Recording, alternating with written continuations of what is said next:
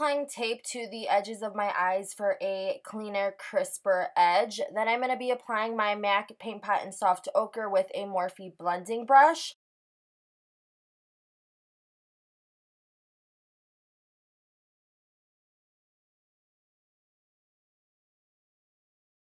Once I'm all done blending that out, I will be going into this Bone shade in the Morphe 350 palette, and I'm applying this right over the MAC Paint Pot in Soft Ochre just to make it easier for us to blend.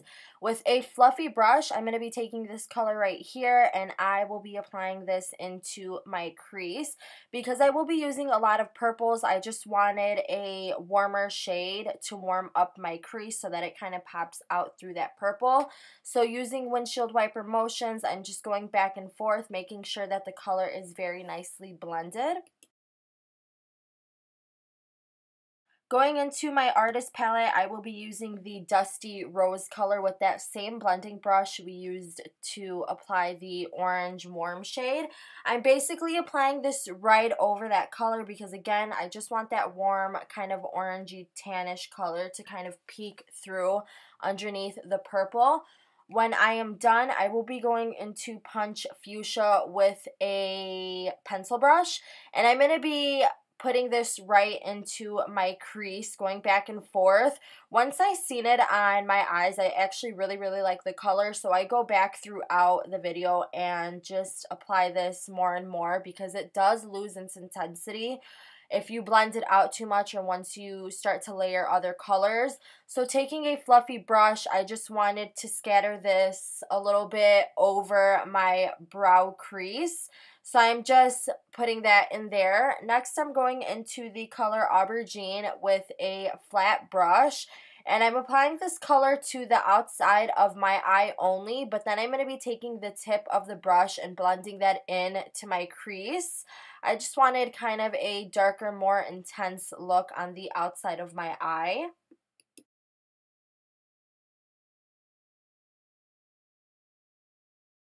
Now I'm just taking a fluffy brush to make sure that the edges are nicely blended and that aubergine color blends nicely into the Punch Fuchsia.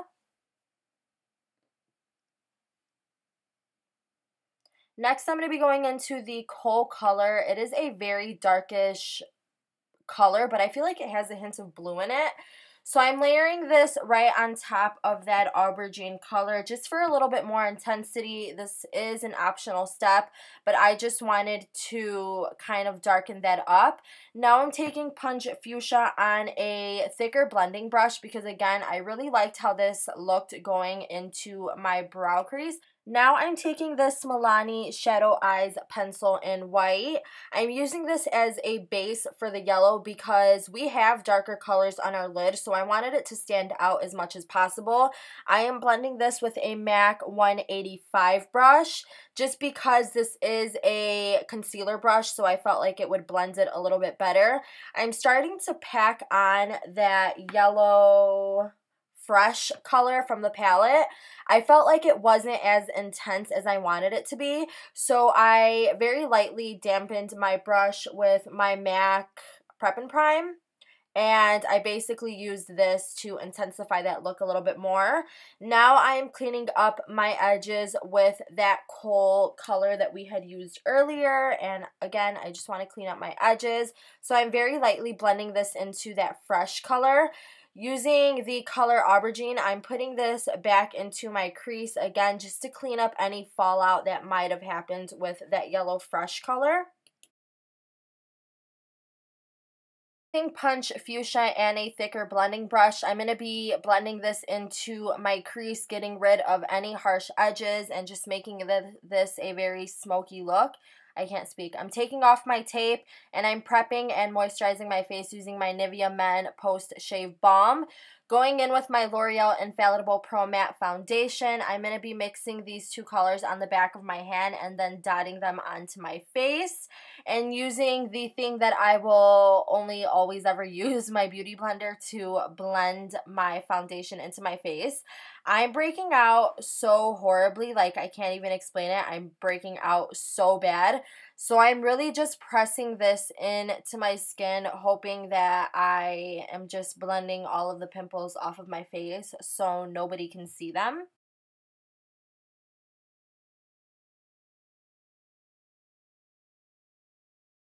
I'll be using the Urban Decay Naked Skin Concealer to conceal any of my blemishes. I would use this as a concealer, but I got this in a color that was way too close to my skin tone. I like to go a couple shades lighter, so I just use this to conceal any of my blemishes.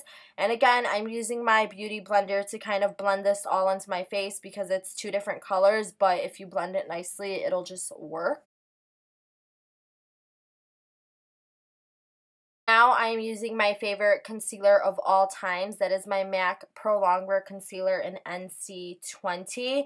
I'm applying this to pull any of my face out, I guess, just to highlight everything. So I'm putting this underneath my eyes, on the bridge of my nose, and around my mouth just because I feel like it's been looking a little dark lately.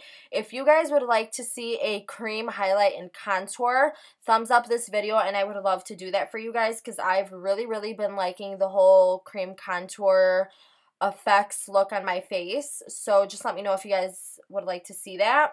I'm blending everything very lightly with my damp beauty blender. When I say lightly, like I'm barely going underneath my eyes, but obviously everywhere else I am blending.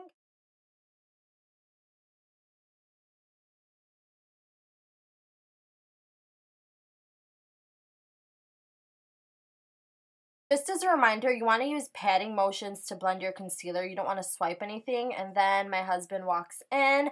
I'm using the Shade and Light Contour Palette to highlight my under eye areas and set everything.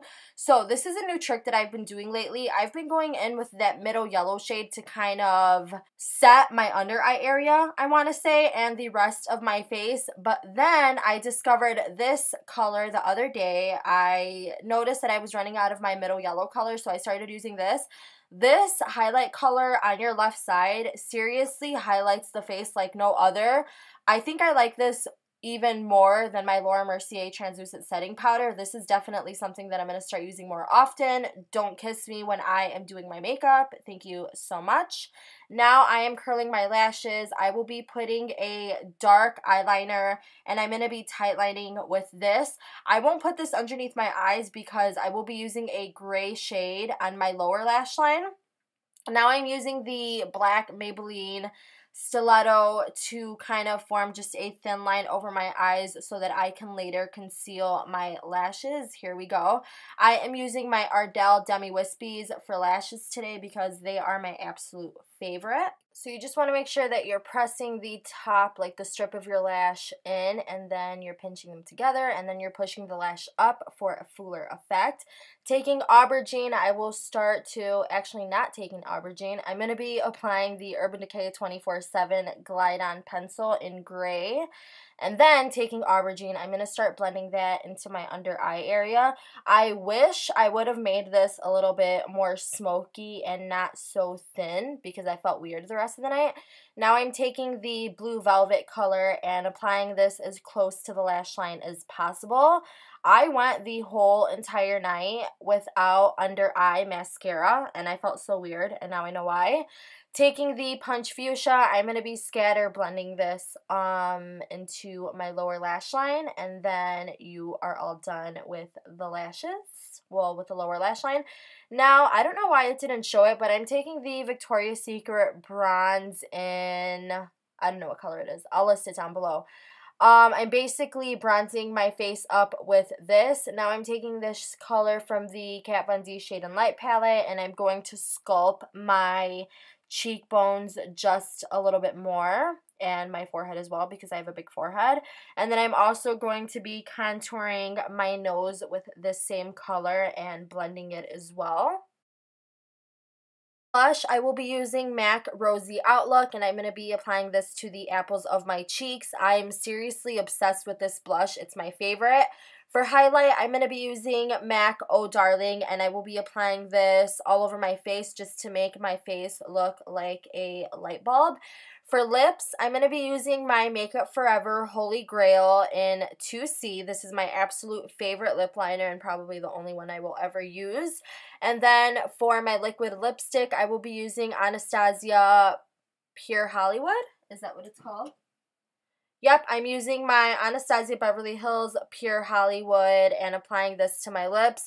I feel like this combo right here is absolutely amazing because this dries matte, so it makes your lips look 1,000 times fuller. Personally, I like making my lips look a little bit more fuller, but you can do what you want. Lastly, I will be applying Becca Opal into my tear duct for an added highlight and to make my eyes look a little bit more open. So that is it for today's look. I hope you guys enjoyed this tutorial and tune in next time. Bye guys.